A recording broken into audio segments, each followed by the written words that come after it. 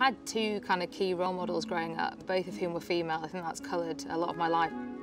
My mum worked really long hours when I was younger as a single mum, so my nan, my Grangie I call her, raised me a lot through my early years. She was also a really kind of strong, independent woman. Between mum and nan, I had these two kind of amazing role models who were kind of them against the world. They could achieve anything they wanted to do, and they definitely inspired that kind of feeling in me.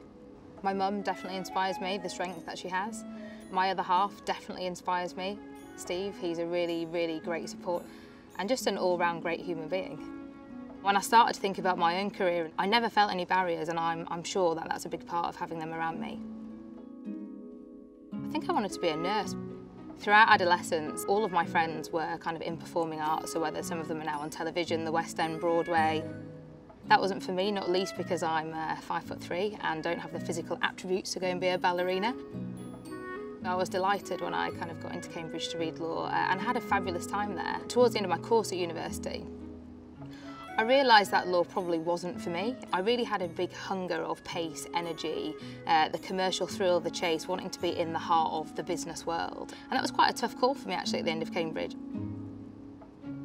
I'm somebody who tries to live with no regrets. I think kind of the colourful canvas that is your life and your career, you get elements from each and every different experience that you have. When you're driven, you want to achieve great things, it's really easy to be pretty hard on yourself.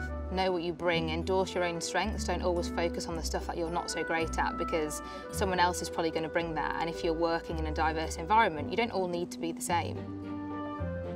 I'm a massive believer in everyone brings something different and you can achieve whatever you want to achieve. I think the most powerful trait a woman can have is self-belief. Never believe in a stereotype. Believe in yourself, believe in your abilities. Everyone's a human being. Doesn't matter whether you're male or female. Know your strengths and bring them.